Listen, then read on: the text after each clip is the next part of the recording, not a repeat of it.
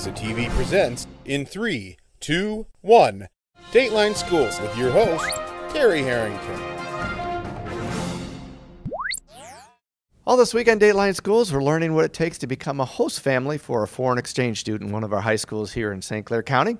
Tell us all about it. My special guest is a community coordinator for the Council on Educational Travel USA, Pat Loftus. And Pat, yesterday you gave us a good description of what it takes to become a host family and that whole process.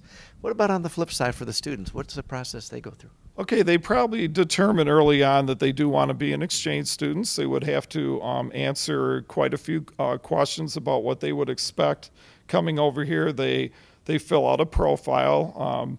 They write down like what their 5 top interests are and secondary interests.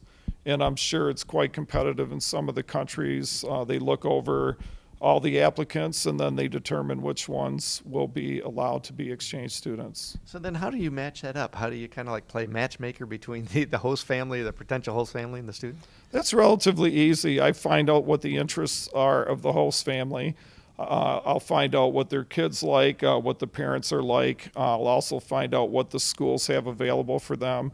And then I'll examine the profiles that are out there, and I generally narrow it down to possibly 2 or 3 students that I think would be great matches for their family. How does the language barrier work with this thing?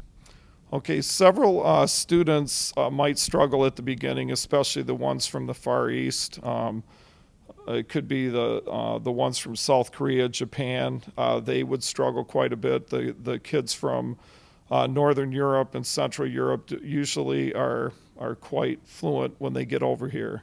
Now, there isn't a requirement for the host family to be able to speak the language of their student, is it? Absolutely not. The number one reason that these students come over here is to learn the English language, and so they don't have to know anything about the language that the kid speaks at home. So most of those students have at least a little bit of English before they even come here. Yeah, they have to take a SLEP test, and it shows their proficiency in several categories of English.